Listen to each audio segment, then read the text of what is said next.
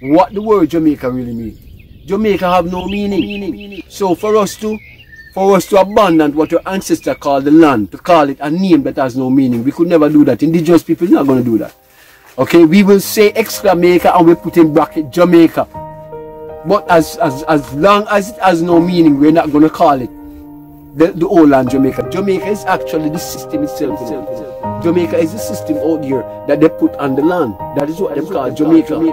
The land, wood and water, the government has no control. Him don't feed the birds.